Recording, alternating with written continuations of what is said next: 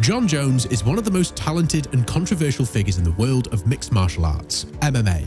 He is widely regarded as one of the greatest fighters of all time, with a record that includes victories over some of the biggest names in sport. However, his career has been marred by a number of scandals, and he's often found himself at the center of controversy. Jones was born in 1987 in Rochester, New York. He grew up in a family of wrestlers and was introduced to MMA at a young age. He quickly fell in love with the sport and began training in a variety of disciplines, including wrestling, Brazilian Jiu-Jitsu, and kickboxing. Jones made his professional MMA debut in 2008 and quickly established himself as a rising star in the sport. He won his first 6 fights in dominant fashion, showcasing his incredible athleticism, versatility, and technical skills. In 2011, he defeated Mauricio Shogun Rua to become the UFC light heavyweight champion, and he went on to defend his title 8 times in a row.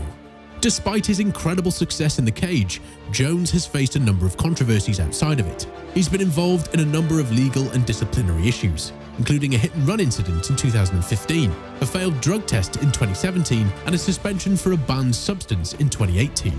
These incidents have led many fans and pundits to question his character and integrity, and have tarnished his reputation as one of the sport's greatest. Despite his flaws, however, there is no denying the incredible talent and skill that Jones possesses. He's a gifted athlete with a rare combination of speed, power, and technique, and he has shown time and time again that he's capable of defeating the very best fighters in the world.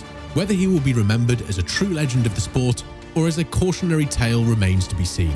But there's no doubt that Jon Jones will go down in history as one of the most compelling and controversial figures in MMA.